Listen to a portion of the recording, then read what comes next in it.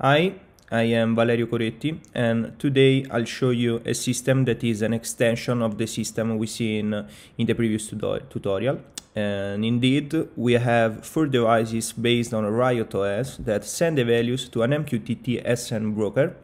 Then these values are forwarded by a simple bridge to the Google MQTT broker. Finally, we have the same structure of the last time. Indeed, the values are saved in a MongoDB storage and then are displayed in a web dashboard. Okay, let's start to see how I build my devices, and essentially I extended the MQTT example in the RIOT main repository, and I added some function, for example the getTime that retrieved the current date, and the build payload that essentially build the payload for every sensor.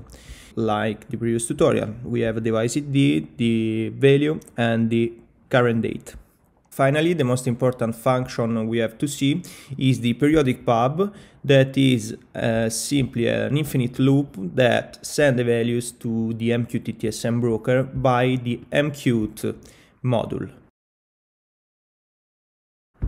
Now, the main problem in this system is that Google doesn't support the direct connection to the MQTT-SN broker, and for this reason I merge an MQTT client Google and an MQTT-SN client in a single Python bridge.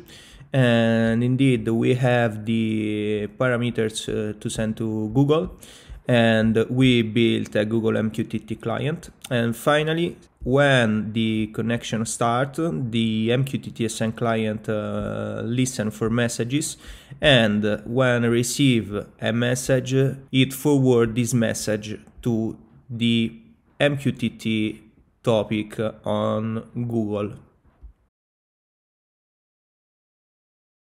So we have already run our MQTT-SN broker and the MQTT-SN bridge, and we have only to subscribe the topic and run the periodic pub command.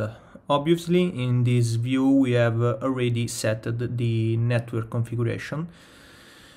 And in the other side, we run the older devices seen in the previous tutorial, and we can see the result in the web dashboard divided according to their platform.